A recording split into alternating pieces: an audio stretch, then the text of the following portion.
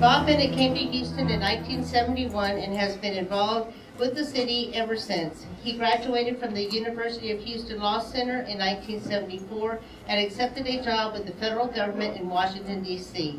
The nation's capital was a homecoming since Bennett had earned his BA and MA at George Washington University while he was working as a legislative aide for the United States Congressman Patrick Caffrey. In 1976, he moved back to Houston and served 3 years as an assistant United States attorney for the Western District of Texas. For nearly 40 years, Bennett has been involved in bar activities by lecturing at CLEs all over the state, serving the HBA committees, and he was the former president of the University of Law Center Alumni Association. Everybody, welcome Mr. Bennett. Thank you. Good evening. As I said, that we're going after quality tonight, not quantity, and I appreciate everybody showing up. And before I really get going, I'm just curious if anybody knows what TLAP is, Texas Lawyers Assistance Program. Is it something that you have heard about? Show of hands, there's one back there, a nod, two people. Okay, what do you know about that? Because this, I think, is going to be more of a dialogue than a speech, and I want to just talk about it. I'm on the State Bar of Texas TLAP Committee and have been on it for 2 years and have one more year to go on my term.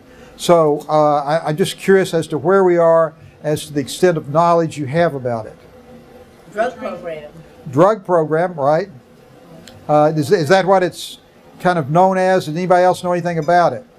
Substance abuse. Substance abuse, drug program. Do you know that TLAP also covers paralegals and legal secretaries and professional legal staffs? Yeah. And they do everything, kind of summarize real quickly, and then we'll get into the speech. But I want you to know this as you go away from this talk this evening, that they cover everything from having a 24-hour hotline that you can call, 800 number, 24 hours, and someone, usually an attorney, will answer that phone, to actually paying for drugs and hospital visits and in some place residential stays. So it has to be, an application has to be filled out for the higher end things. But if you or paralegal or legal assistant or legal clerk, or obviously attorney, judge, has any issue, mental health, drug addiction, alcohol addiction, even in some cases financial difficulties, TLAP is the organization within the Texas Bar that will address those issues, and there's always somebody to talk to or help. So with that, let me get into what we have here tonight. And this was an original presentation by Chris Ritter.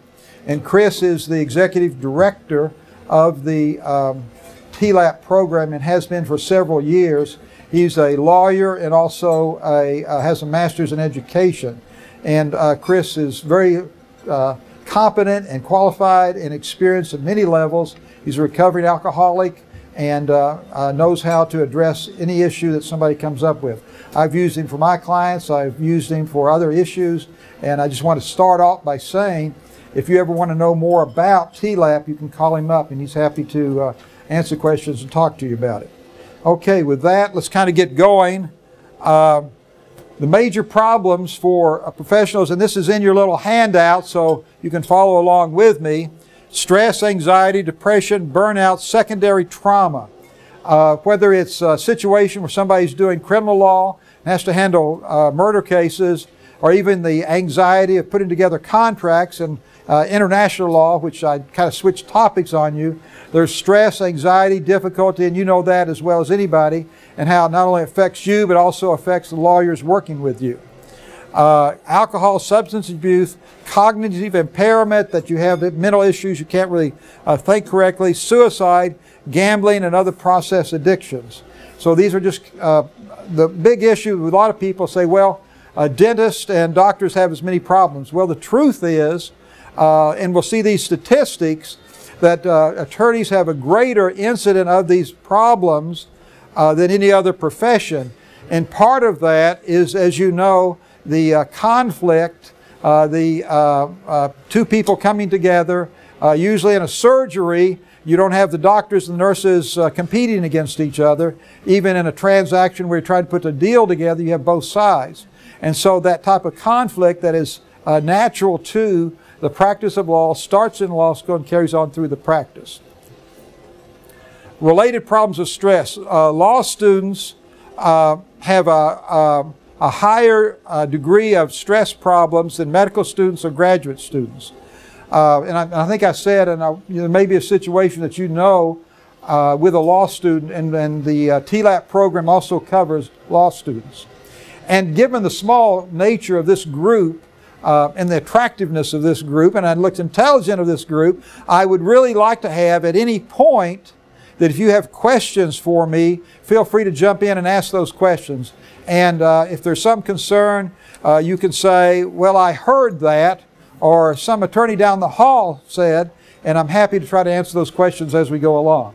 So this is an interesting statistic that shows that law students have the highest degree of stress problems of any graduate program. This is the 2015 ABA study of almost 13,000 attorneys and attorney mental health issues. 46% have been depressed, 28% suffer from clinic depression, 61% suffering from anxiety, 19% have anxiety disorder, and 11.5% considered suicide. In the last 2 years, I've had 4 close friends commit suicide who are lawyers or in a clerk or paralegal position. And we see that rising among lawyers today. In fact, rising. With the people that I know, all of them were probably older as opposed to younger. But I think we had a suicide at Andrews Kurth last year of a young associate there. Wow. So it really doesn't address a age. One of the really tragic things is there's a higher incidence of suicide among children than it's ever been before. And so that's just the nature. Some people blame it on the social media and how everyone's on their phone. A lot of things about that. And I guess we really didn't need to have a virus attack us right now, but that's the reality of it. So, and these are reported, okay? So, and you can think about how many attorneys want to go ahead and report something like this. So they're probably higher than this. Depression. According to 1991 Johns Hopkins University study of depression in 105 professions, lawyers ranked #1 in the incidence of depression. And part of that is, again, meeting deadlines. Part of that is just the nature of the business. Part of that is always having to get something done. And, speaking to this group, you are the ones that really have a hands-on ability to know what's going on in a law office, more maybe than some of the attorneys.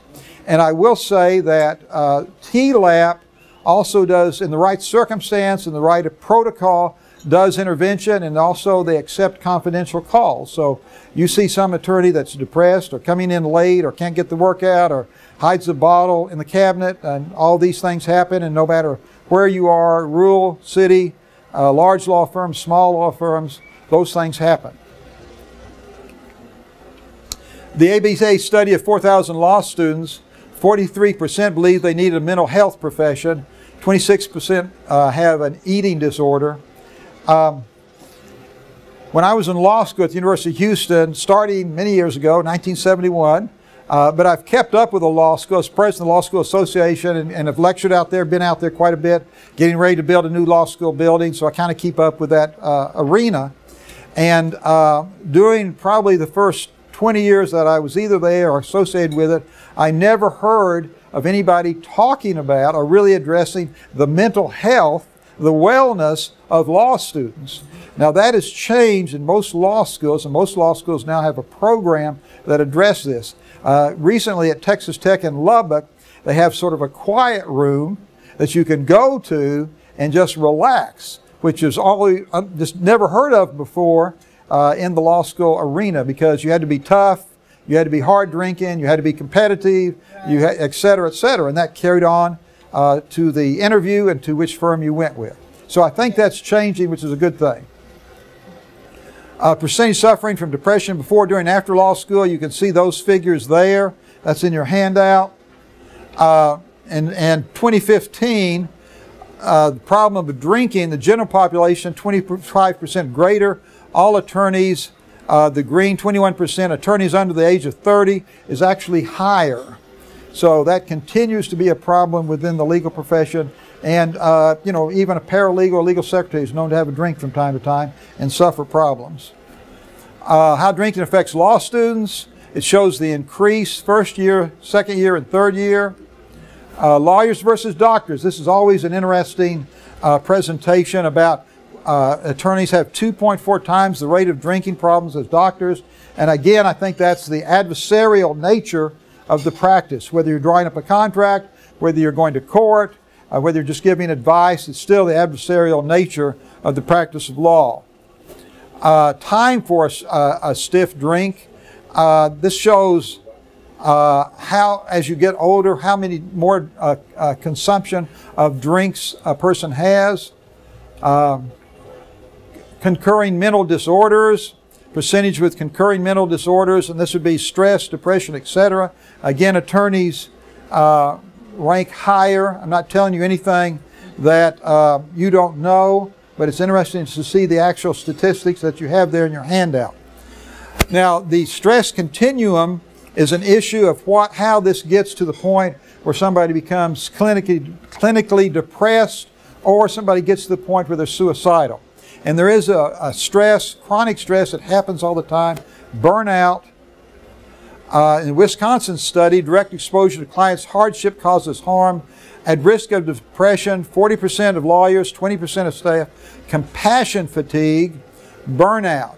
And compassion fatigue is you wanting to do the best for your attorney, you wanting to do the best for your client, you wanting to be sure that deadline's met, and you're working weekends, you're working after 5, you're working, get ready for a trial, you're working to try to get out the documents that you need. And all of this is part of the difficulty with the law practice.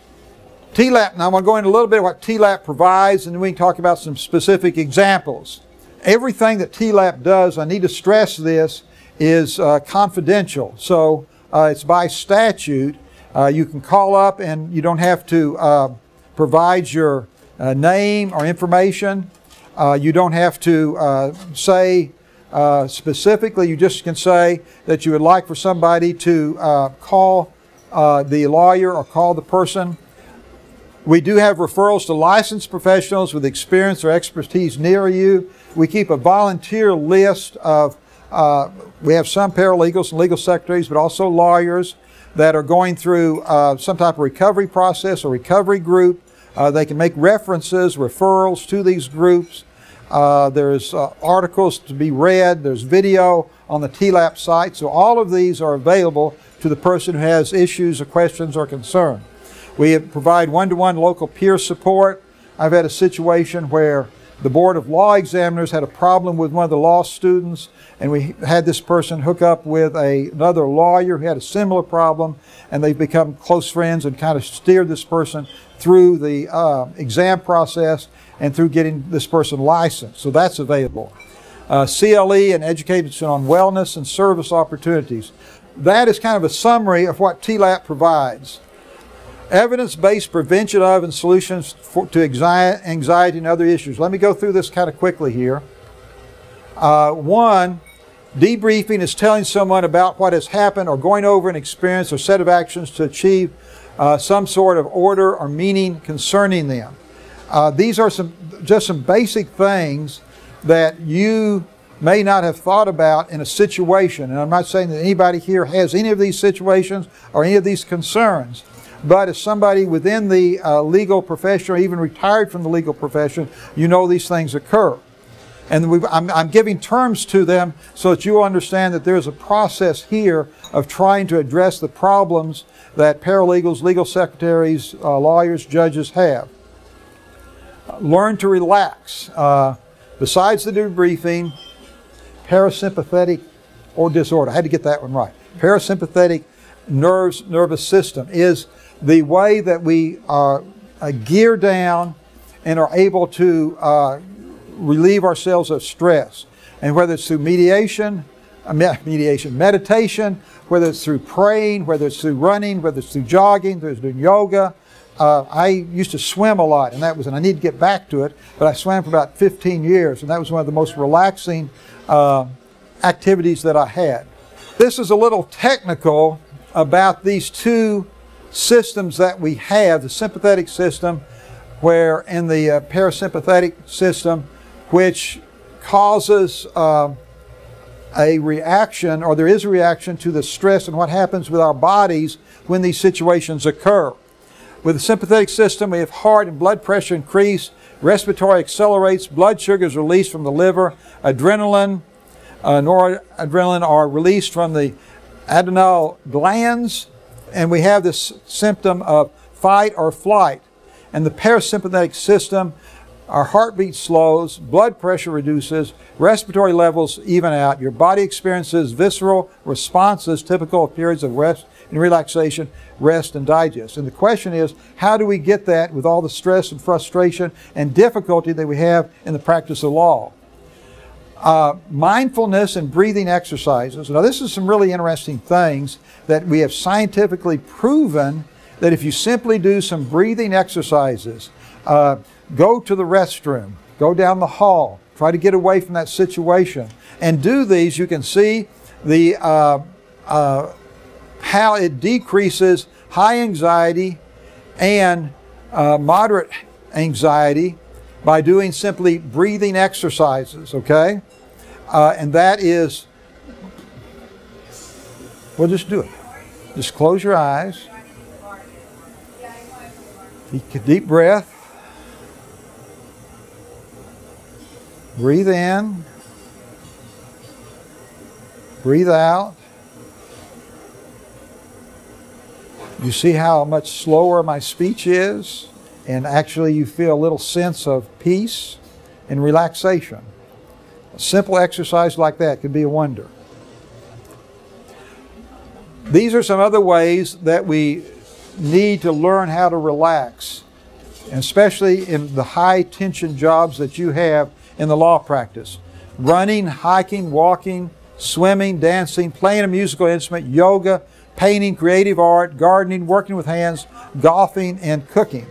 And so I'm just curious in this group right here, is there anybody that would like to share one of those that they do and how that really affects you, what you, or something else that you feel helps you that might be of interest to the other participants or other... I have to just expand on the breathing exercises. Okay. That I have actually recently found that helps me a lot.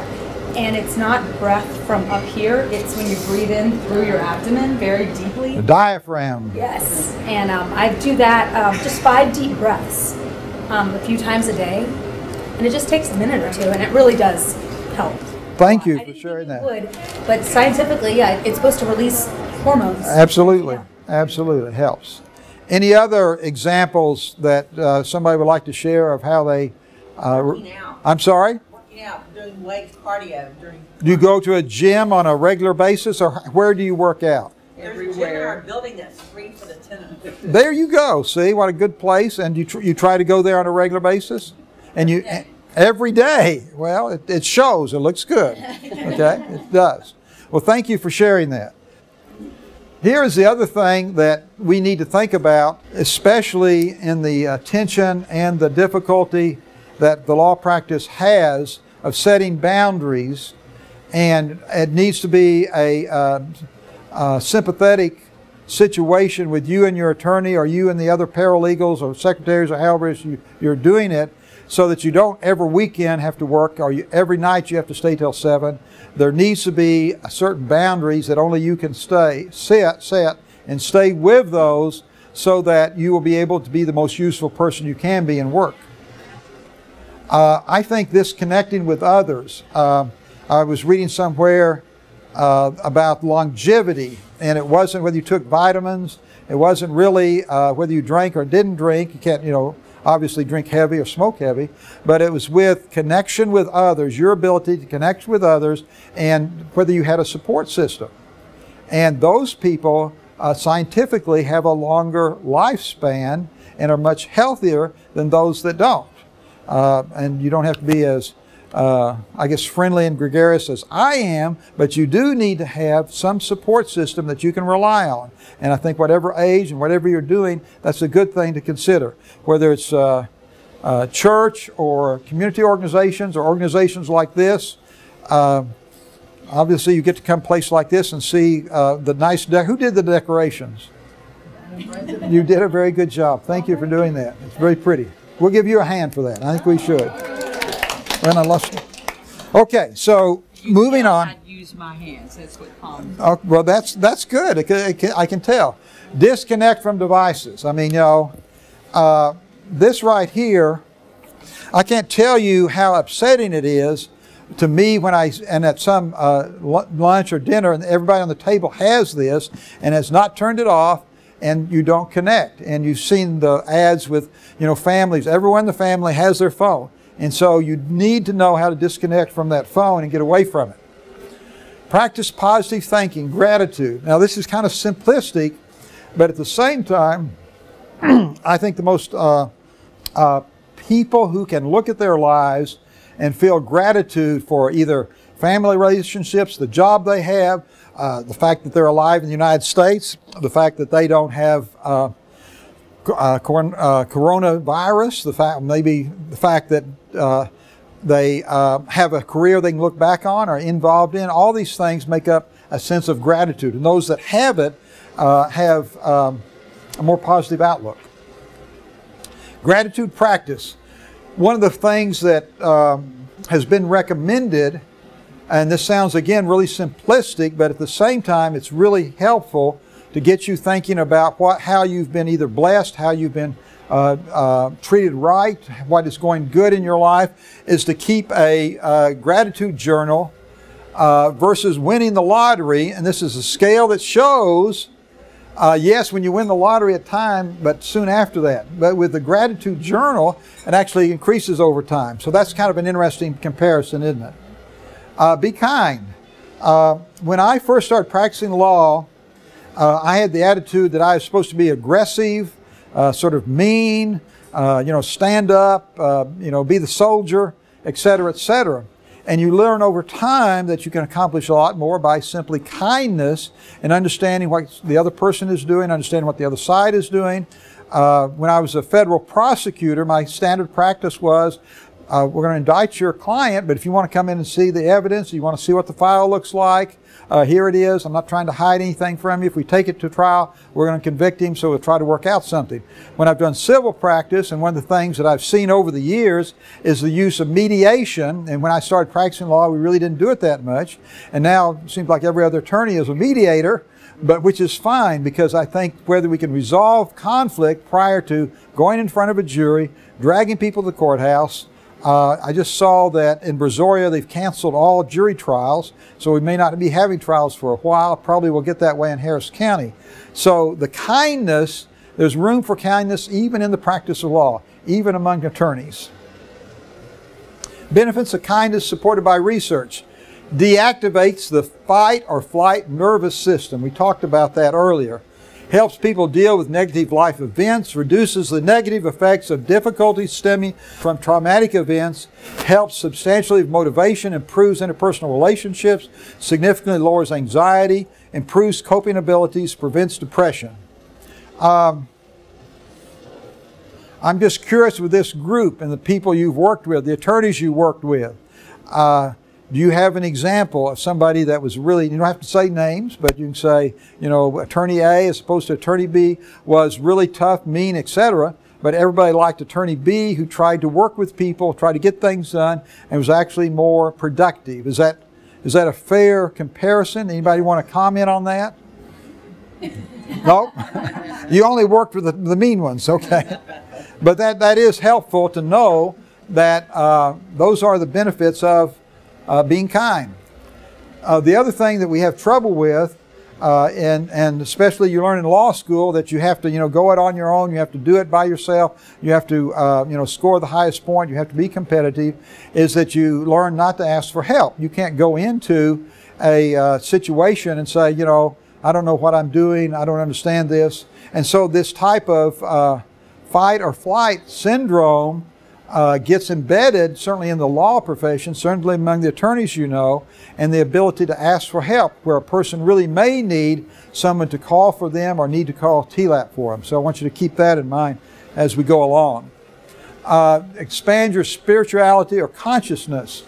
And this can be either from the standpoint of going to church or going to Mass or going to the temple or whatever you do, to understanding kind of your place in the world and how you fit in and feel that you do have a place here and anything in between. So this spiritual aspect or conscious aspect is very important to somebody who has a wellness attitude and is more successful.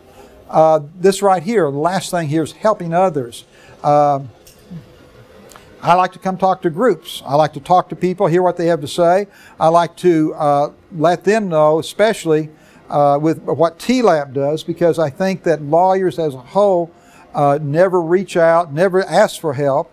And this is one way of getting this information. You may have an attorney in your office or a paralegal in office. You just need to slip one of those cards in on their desk to make sure that they know what's going on, or make sure that they know that that type of help is available. And I think that's important. In 30,000... I'm sorry? It's strictly confidential? It is confidential by statute. So there are two parts of that. One, you don't have to call up and give your name or give the other person's name. You know, if you want obviously more specific help, you can say that in this office we have this situation.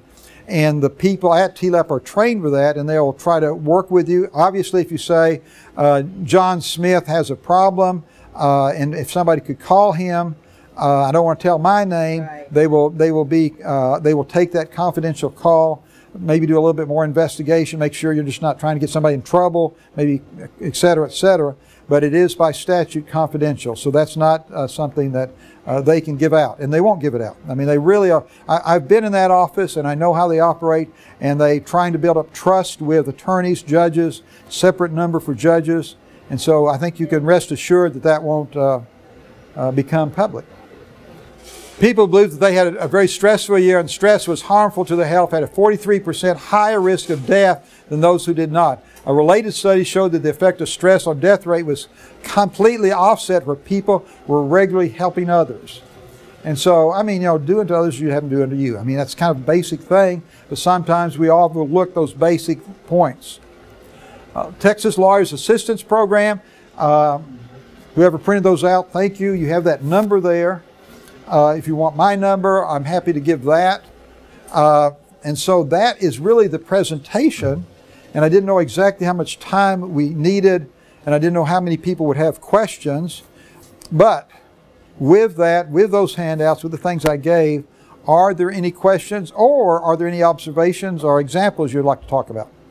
Yes, ma'am. What type of action do you take? I'm sorry? What type of action do you take when people call in to you? Well, there's depends on the call. Obviously, if we go from if somebody calls in, and talk a little bit about suicide prevention and suicide situation. If it's a situation where you know that somebody is on the verge of suicide, or somebody has said, I'm going to go buy a gun, something like that, that's one situation where they would probably call the police to go to that person's house if that was necessary. I'm talking about the extremes. On the other hand, it may be that a person has a need for anti-anxiety medicine. They don't have enough money for it. TLAP can do that. We can put you with groups. We can put you with counselors. We can put you on one-on-one. You know, we have a real active AA program. And it's another group called Lawyers Concerned with Lawyers. And so all those, if you go on the website, you'll see all that under TLAP. And again, it's all confidential.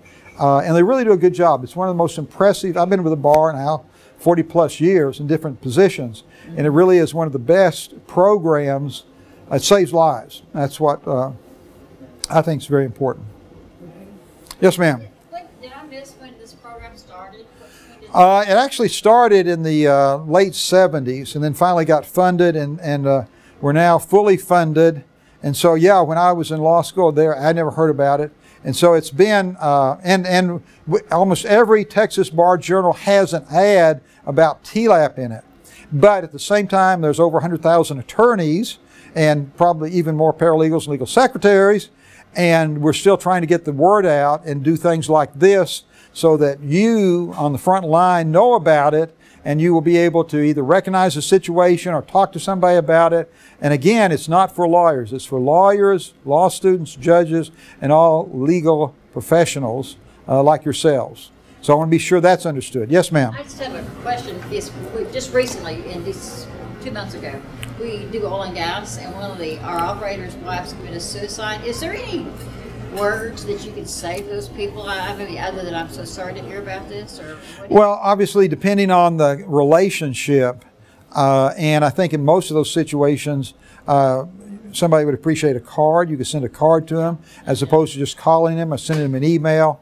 I still believe in sending cards from time to time, and that's nice. Beyond that, it just kind of depends on your closeness to them. Take somebody out to lunch, call them up on the phone, just want to check on you to see how you're doing. So just a little courtesy. I will comment that the funeral home that was handling this was in Fredericksburg, and they had something I'd never seen before, and I go to a lot of deaths, funerals. And they said you could send a card from the funeral home, and you just pay $6.50, and you do the card, and they'll send it directly to the family. And that's the first I've seen that in anything. Kind of like sending flowers. Yes. Well, why don't you just send a card directly to the family as opposed to the funeral? Oh, if you didn't know the address. Okay, sure. Yeah, okay. That'd be kind of nice, I suppose. I never had seen that before. Yeah, that was kind of nice. It also seems like a lot of murder or suicides have really come into play. Oh, you know, we're seeing that on the news a lot lately. That's horrible situation. Yeah. They're more open about it now than it used to be. As far as it was kept secret when somebody committed suicide in the good old days. I mean, that's right. It was something to be ashamed of. That and bankruptcy, nothing worse could happen to you. Well, I think we are more open about it, and I think that's good that you also know about what resources there are. And if a situation obviously arises, and there's all levels of response in a suicidal situation. I mean, and I guess the one thing I want to leave with you, there's nothing wrong with you asking somebody if you think it's the situation, are you thinking about suicide? A lot of the thought is that if you suggest that, they're going to do it. Well, by the time they get to that point, they actually appreciate, and there's statistics that show that can help a person for you to simply ask, are you so depressed that you're thinking about killing yourself? Are you in such a situation that we could help you? Can you tell me what's going on with you? And we all know of situations that has occurred, and in one of these situations, I had a young attorney who actually had come to me. I do a lot of licensing work. So what that means is doctors, lawyers, and judges who are usually into sex, drugs, rock and roll, or all three, have problems with their license. They're in front of the Texas Medical Board, before the Commission for Lawyer Discipline, for the Board of Law Examiners, and I represent them when they're either trying to get a license or they have a problem with their license. So this young guy came to me, he had a problem. We got him licensed. We got him licensed in Texas, licensed in Oklahoma. He worked for me for a while, then he moved to College Station. We kind of kept up with each other from time to time. I was over there in College Station. We had a case. We talked for a minute. I went back to Houston, and that Sunday he went in the backyard and shot himself. And I look back on that, and that's one of the reasons that I'm so involved in TLAP. If there had been any type of sign, I knew that he had gone through depression. I knew that he had gone to group. I knew that he had been seeing a counselor. And I thought that there wasn't any sign to me, and maybe I wasn't as sensitive as I should have been. But then I had another attorney, two attorneys, one drugged himself to death, and another drank himself to death. And it just, has made me much more sensitive and conscious about what we should be aware of, and also what resources we have. I mean, there are some very good resources. Basically, in suicide, if you get involved with it, it has a higher success rate than almost any other mental illness, if you catch it at the right time. Yes, ma'am. What's HR's responsibility in a large law firm if they're an amazing attorney and they're a big biller and they're a rainmaker, but they're an alcoholic, they're a functioning alcoholic, they're able to do their job, but they're very difficult to work with? Well, that's a difficult situation. I mean, that technically, if you have an HR department, they should be involved. But at the same time, there may be, if you know one of the attorneys who knows that person, you could go to them and say, you know, I can't work for Jack anymore because every time I go in there, he's hitting the bottle, or he, you know, et cetera, et cetera. And the problem is there's really not such a thing as a functioning alcoholic. It's some part. I know what you're talking about, but at some point, something's going to happen, and when that happens, it's not pleasant for anybody, and so that's the big issue. You don't work in that department. Try to let somebody know. Send a note, a confidential note. These are all, and you know, at the same time, if that person, and the truth is that that person doesn't want to stop drinking, doesn't want to stop taking drugs, doesn't want to try to get medication, there's not a whole lot you can do if they are to that point that they refuse any type of intervention. And you can be concerned, you can ask other people about it, but it's a difficult situation. It's probably not as helpful as I could be, but that's the truth of the matter. Okay, I'm happy to cover, but at the same time, it's you have your program, and I have my dinner I need to eat. So thank you very much. I appreciate it.